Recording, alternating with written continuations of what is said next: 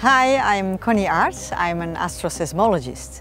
An astroseismologist is a person who studies starquakes, and these are oscillations of stars that allow us to deduce what is happening inside a star. This is a whole new field of research. My ERC grant is called MAMSI, that stands for Mixing and Angular Momentum Transport Inside Stars. And now, thanks to space missions, we have measurements of starquakes to deduce how the stars rotate in their interior, and that then mixes their material. And then they can live longer.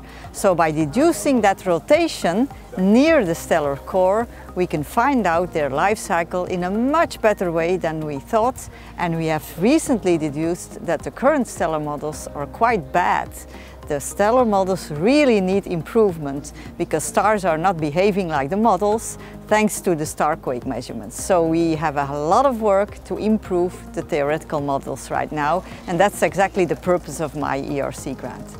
We hope that by the time that this grant finishes, we will have way better models to offer to all sorts of topics in astrophysics. So people who work on galaxies use stars, people who work on planets use stars, and they all rely on stellar models. So the better these models are, the better that any predictions in all fields of astrophysics will be. And this is a major aim of our project.